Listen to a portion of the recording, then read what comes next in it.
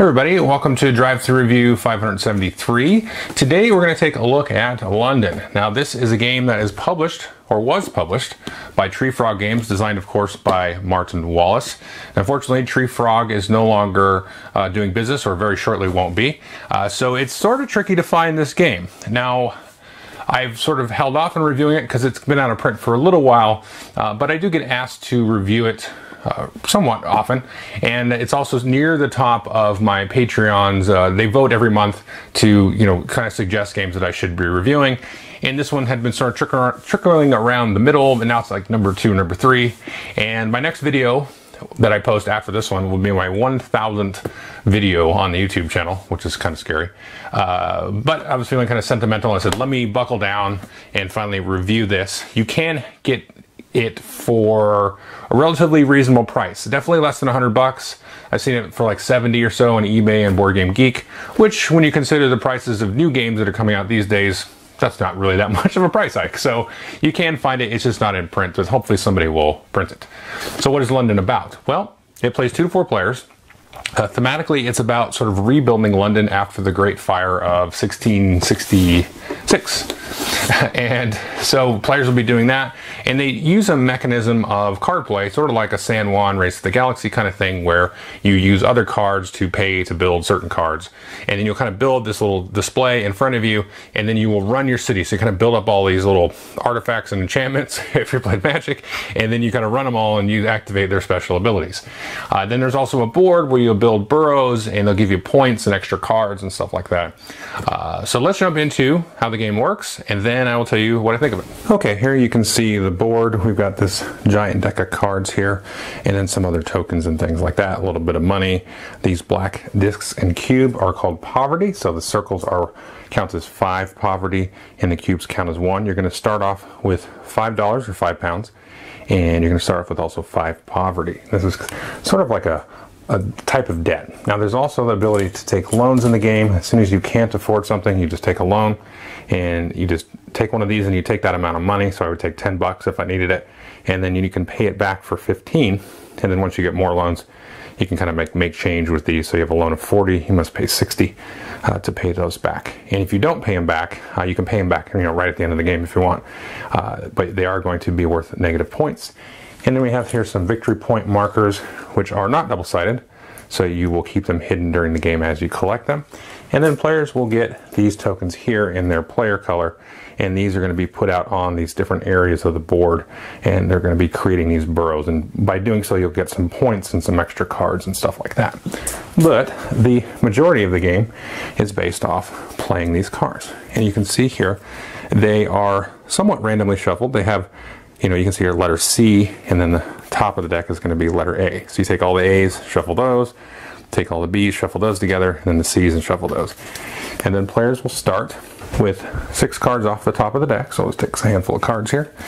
And then you're going to start playing. And now there is one of 4 possible actions that you can do on your turn. But the first thing you do on your turn all the time is you draw a card. Now at the start of the game, you can draw a card off the top of your deck. But as players play cards and effectively discard cards, they're going to start to fill up this board here.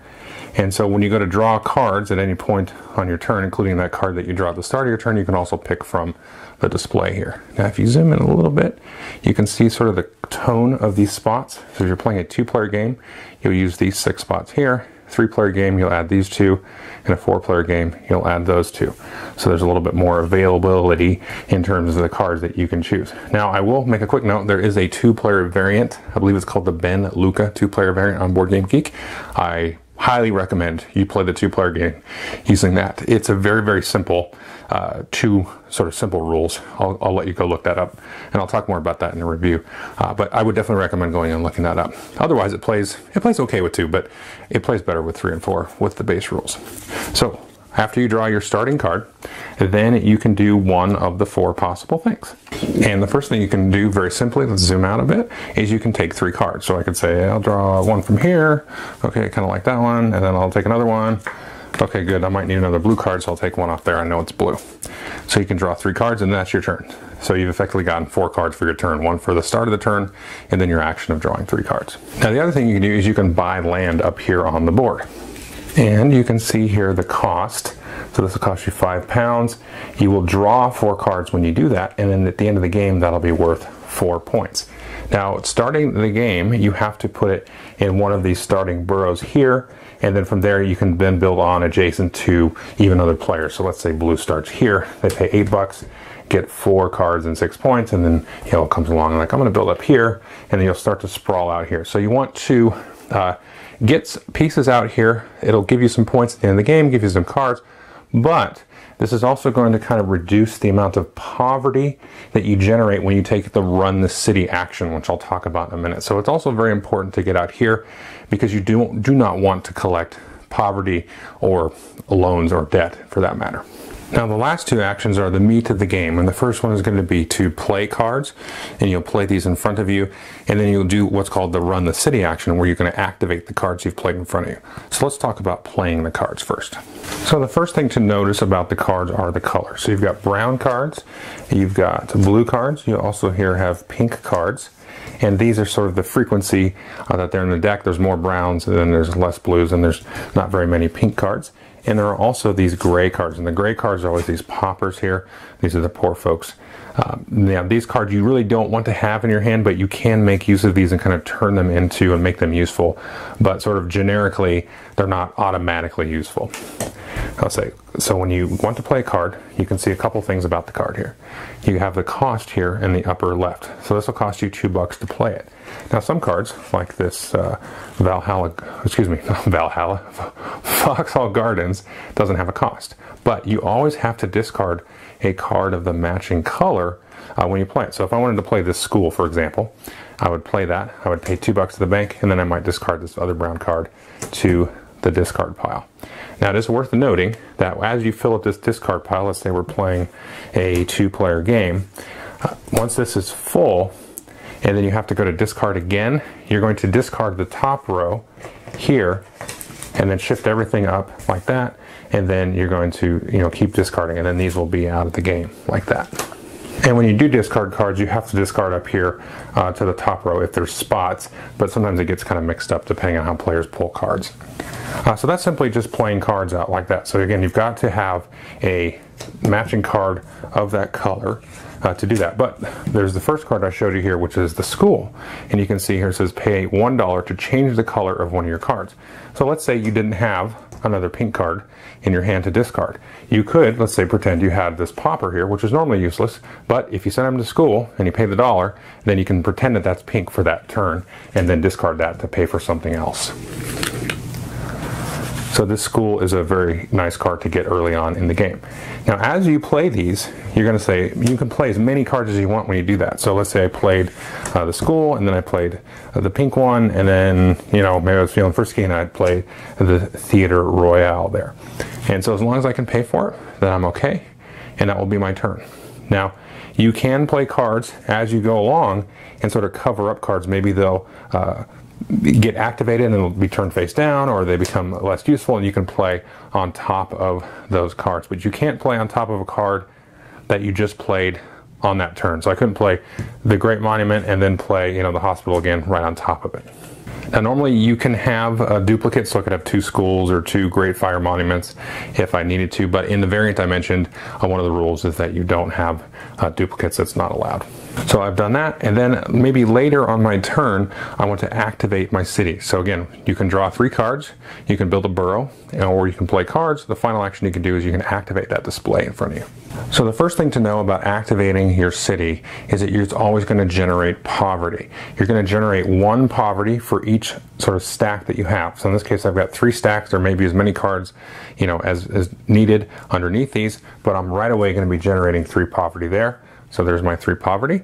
You're also going to generate 1 poverty for any cards that you have in your hand. So if you've got a fistful of cards in your hand when you go to activate your city, that's not ideal, because let's say I had 5 cards in my hand.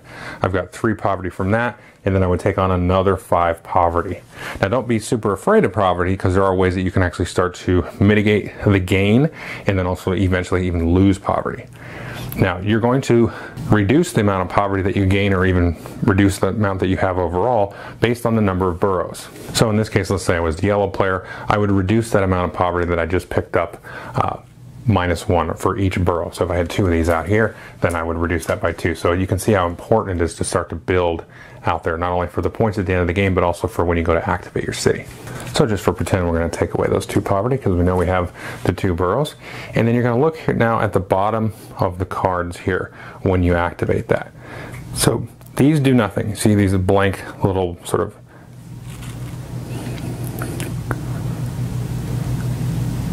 tomes here. These don't really do anything when you activate it. Now these you might be putting in for this ability here. This is sort of an always on ability where you can change the color, but you've also got your victory points here. So that's worth 2, and that's worth 4. And these victory points are going to be still available once you cover them up. So if I played this waterworks on top, you're still going to get the points for that at the end of the game. You're going to dig through and count up all the points that you got there.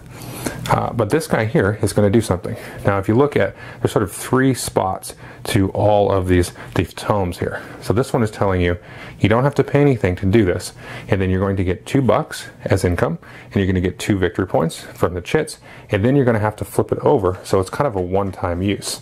So once I do that, I run it, and it happens. Now you don't have to actually activate all of the stacks here, but you are going to generate poverty whether you activate them or not.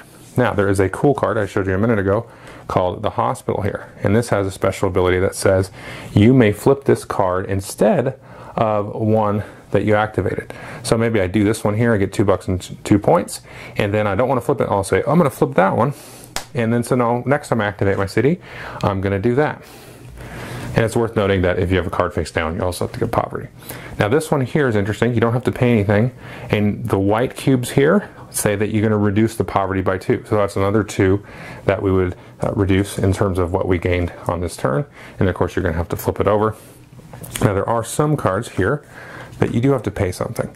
This one, there might be money in this slot, there might be some other things. This one here means you have to discard a card, and this can be any color. You can see it has the 4 colors there: brown, pink, blue, and even gray. So that's another reason you can send these poppers to work at the shipyard. And then you can get then $6, 2 points, and then flip it over. And sometimes you'll have black cubes here, and that'll add to your additional poverty. This is the game basically, is setting these up, setting up little combos, trying to manage your poverty, the amount of money that you might gain or points that you gain, thinking about, you know, how many sort of columns or stacks do I want to build, because that's the amount of poverty that I'm going to be generating. Typically you kind of want to keep it in line with, you know, what you've got there on the board, because if you've got burrows equal to the number of stacks in front of you, then that's kind of a net 0 in terms of the poverty you're going to get. And really this is just, you know, what you need to learn by playing the game. Some of these cards here, you can see that he's got no ability there at the bottom, so there's no reason to ever play him down here. But when you play him, it says discard this card to be able to play any 2 cards onto your building display. And so there's lots of different special abilities and things that you have to get. There's like banks where you can like put money on them and get money off of it later.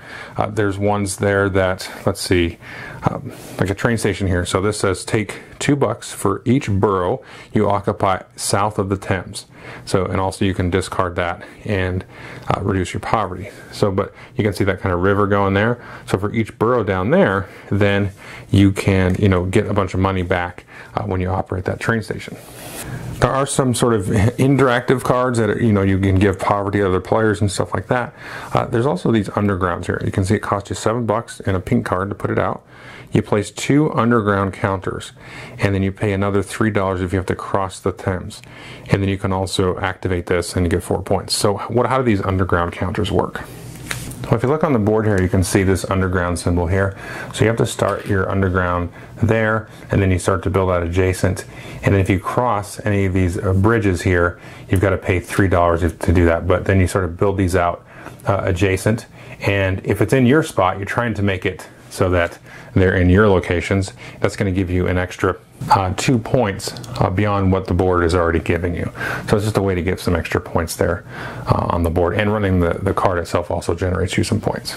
So you're going to play through the game until the last card is pulled out of this deck, and then you're going to have to, if you can't pay off any loans, you're going to lose 7 points for each of these that you haven't paid off, and then you're going to gather poverty for any cards that are left in your hand. So you want to try to not have any cards at the end of the game. And I should should say, when you play the game, sometimes you don't want to draw that one card. Like your hand will be perfect. Okay, I'm ready to play all these cards and have nothing. And then the next turn you're like, oh crap, I have to draw a card because that's what I have to do every turn. And then you run your city and you still have the one poverty you're getting for the one card in your hand. So you can't avoid it. So you almost don't want to draw cards. And then you're going to figure out the poverty. Everybody's going to grab poverty for the cards in their hand. And then you're going to see who has the least poverty. So let's say somebody had 2 poverty and then me and Billy H had 7. So whoever has the least would discard all of their poverty, and however many they discarded, in this case 2, everybody else will discard 2. So it's sort of, it's almost like the difference in poverty. So Billy and I are each left with 5, and Francesca had 0 because she had the least. And then you're going to look at this little chart here, and you're going to lose that many points. So in this case, Billy and I each had 5, so we're going to lose 5 points. But if you had, like 10, you'd lose 15 points. So poverty is very much like it's a little bit of a chase or a brinkmanship kind of idea. If Billy's getting a lot of poverty, then maybe it's okay if I get some poverty. And, oh, Francesca's not really getting any poverty, so I have to be careful because, I'm going to be stuck with that poverty at the end of the game. So it's all relative. And then you're going to add up the rest of your positive points. So any of these victory points that you've collected during the game, you're going to get points for every $3. You're going to get points for those, and for points on the board there, and then of course the points that are on the different cards that you might have played into your display. Oh, and I realized, I think I just misstated at the end of the game. It doesn't happen right away when the last card is pulled. Whoever triggers that, that'll be their last turn, and everybody else gets another turn to sort of finish out, hopefully run their city or something. But that is the game. Okay, so that is London, and this has remained a favorite of my family and also my game group. I played it with them, and I think most of them like it. It's been a while since I played it with the game group, but I think most of them that have played it enjoy it. I really enjoy it. Now, where this kind of sits for me in terms of, like, let's talk about like the complexity of the game. It's kind of like in between San Juan and A Race for the Galaxy in terms of complexity.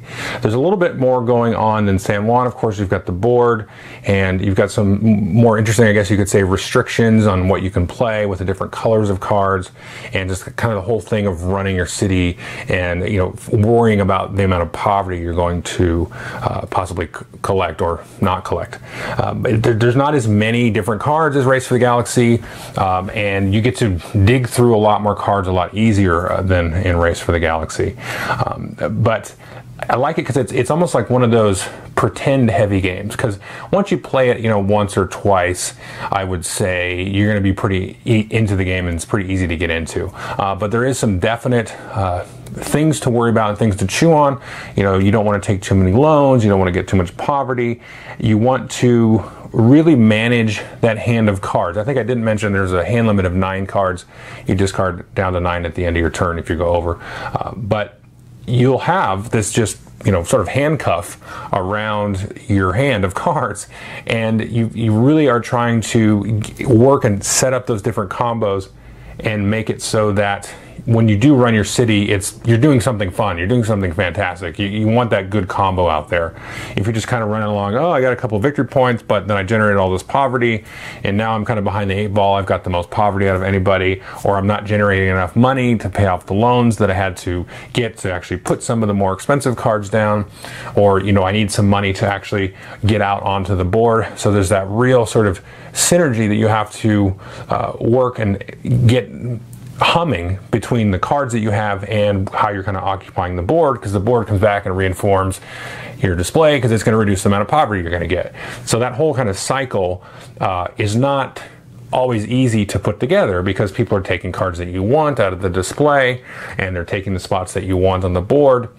The one thing about the 2-player variant, there's kind of like a dummy 3rd player, and I forget the exact rule because it's been a while since I played it 2-player, but you basically put out like a 3rd color. I can't remember what triggers that. So it's just kind of, it's not like you take a turn or anything really onerous where you're managing all this stuff.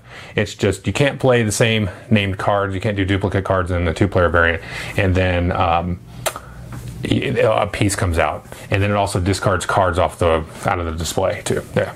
Okay, so, but I would definitely recommend that before I forget it. So if you're going to play 2-player, go look up that Ben Luca variant. But yeah, it sits in that nice sort of middle ground where you are playing, which I love, is that hand management multi-use card thing, and it has that that whole thing of really balancing, you know, what you're doing. You know, you're getting enough points out of it. Are you, you know, how much poverty do you get out of it? You can kind of risk it. You can kind of go poverty heavy early, because then you kind of lock yourself into having stuff that's going to negate poverty later in the game, and you got to make sure that you balance your card row with the board in terms of the number of burrows versus the number of sort of stacks or slots that you build. I find it actually pretty thematic once you start playing it, because if you think about it, you're really like rebuilding London. You're rebuilding this vast city, and you're all kind of doing it together.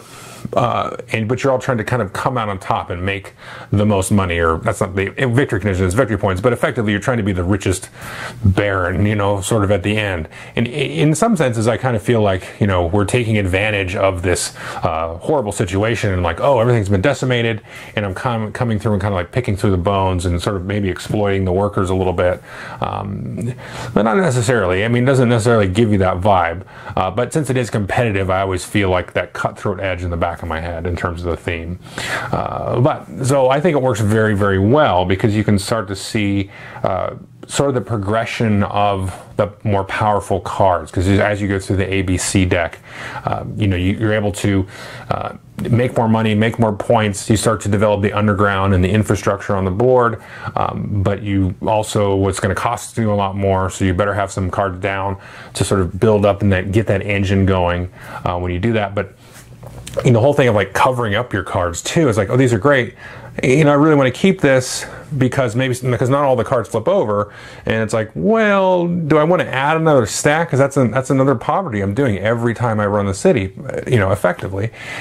So it's really tricky to manage, and so it really feels like you're kind of managing all the logistics of building a town or rebuilding the city, and that's very, very interesting. And all of the building effects kind of do, you know, what they say. You know, like you when you install like the irrigation and the plumbing, and you know, that's going to reduce poverty. That's all good for everybody, and that's going to help and kind of keep the morale high because everybody's living in a clean area. And you might have a I don't know, like a shipping district card that's going to generate you money. So it's all kind of balancing those different aspects of like city building, of the SimCity kind of idea. So I think it works really well. I do hope they reprint this or something. I know Martin Wall seems like he is kind of reinventing or maybe streamlining, making the games not, you know, quite as heavy like Via Nebula. I'm thinking of that one. That's sort of like a steam, brassy, really light game, but in a fantasy world. I could see this one being applied to just, you know, like a SimCity or something, or some kind of thing like that. I think the theme, though, works very, very well here, because you've got sort of the skeletal infrastructure post this great fire, and you have all of these tools that are just not in the greatest of shape right now, and you're kind of rebuilding all that.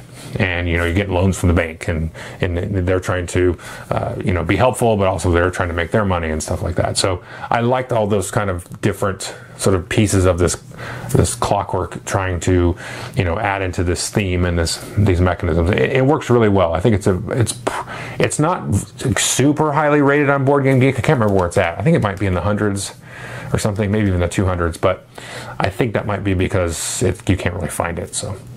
But I think this is one of those kind of that mid-level classic. You know, a lot of the classics I think of like the early 2000s and 95. That's your classic Euro games, and this is kind of in that middle period before we hit the, you know, the modern Euro thing or something. I don't know. Who cares? But that's where it kind of sits for me. And so I highly recommend it. And if you can track it down for a reasonable price, which you can still find it for, I would certainly take a look at it. I do like the artwork and everything. It's not like a fancy, but it does the job, it does the trick, and I think all the components are fine except for the money. I hate all the Tree Frog money, but it's not paper money, and it's easy to handle. But yeah, that's London. Definitely take a look at it if you can find it, and if you feel like the price is reasonable, and definitely play the 2-player variant if you want to play this 2-player, and it does work. I have played the 2-player variant, and I have played it without the variant, and it's fine, but the 2-player variant's much better because the game works, you know, mechanically. You can run through the motions with the 2-player as it is, but with the variant, it adds, you know, that extra layer of tension that you miss by having those extra players. But yeah, definitely take a look at it if you can find it. Thanks.